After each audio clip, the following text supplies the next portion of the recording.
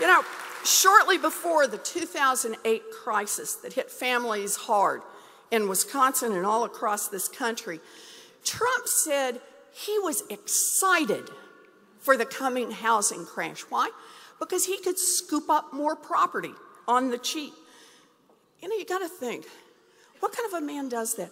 What kind of a man roots for people to lose their homes? A small, insecure money grubber who cares about no one but himself. A man who will never be president of the United States. That's who.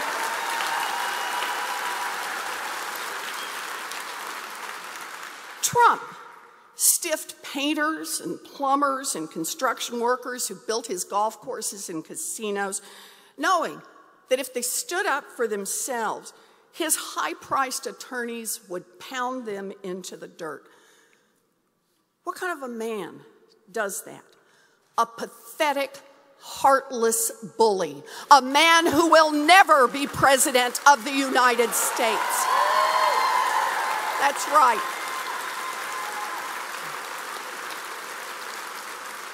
Oh, and our latest go-round.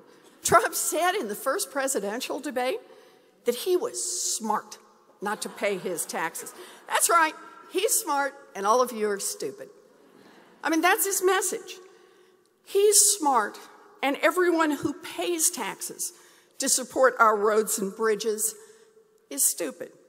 He's smart and everyone who pays taxes to support our world-class military is stupid.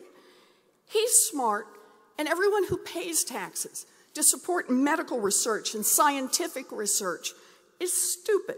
Stupid, according to Donald Trump, because he's just going to use all those benefits and not pay a dime. What kind of a man does that?